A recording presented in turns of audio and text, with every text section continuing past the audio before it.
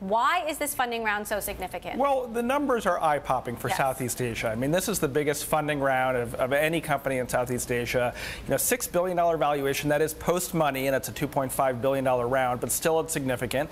It shows Grab is now a major player in the ride-sharing space on par with companies like Lyft, a similar valuation. And it shows, as you pointed out, Uber's hold on all these markets is somewhat tenuous right now. Right. We've seen Uber get out of China, get out of Russia. How much pressure does this put on them to get out of Southeast Asia? Well, I think China and Russia are good benchmarks here. And remember, when they withdrew from those markets, it wasn't necessarily a defeat. I mean, they got out by taking major stakes in Yandex and in Didi in China.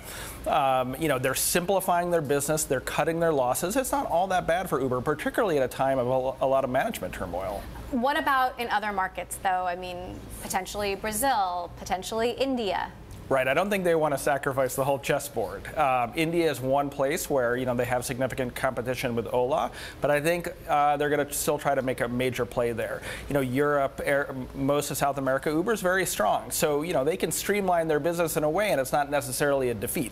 But we've come a long way from that early sentiment that maybe this could be a globe-spanning platform. Clearly, it's not. And SoftBank's also put money behind the Brazilian competitor to Uber, the Indian competitor to Uber, Ola. What do you make of SoftBank being the force that is supporting this anti-Uber alliance? Yeah, well, Masayoshi-san obviously has a lot of conviction in this category, not only in the potential in terms of transportation, but also the potential in terms of just payments, and this being a major facilitator of online payments. Now, my colleague Eric Newcomer has reported that SoftBank may also be interested in taking a stake in Uber, right, via buying some shares from investors like Benchmark and maybe also investing some more money into Uber.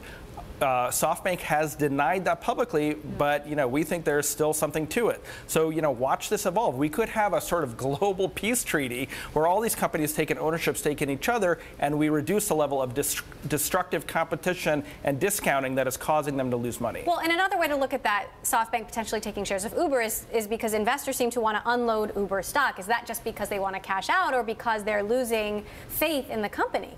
You know, I think it's probably the former. I think that the early investors, it's now been 10 years. They are, you know, very impatient, as we know from listening to Bill Gurley over the years, you know, impatient for an IPO, which may or may not come next year. You know, despite the management turmoil, the company Uber has continued to perform quite well. So while there might be, you know, a little bit of anxiety, I think people are still pretty bullish on this category. And is it performing well because it's made these, you sort of raised the white flag in some of these markets? I mean, is it better for Uber to walk away from them? Or do they lose something big by not having a stronghold in some of these other geographies? Well, I mean, what we see is that in some of these markets, like Singapore, the market's growing very fast. Nobody's profitable because you have Grab versus Uber discounting the heck out of all these rides and losing money. So the idea, really pioneered in China with the Didi-Uber peace treaty, is reduce some of the competition, get rid of the discounting, allow prices to go back up a little bit, and then you return to what's a natural profitability in the business. I think Uber wants to get there in more markets.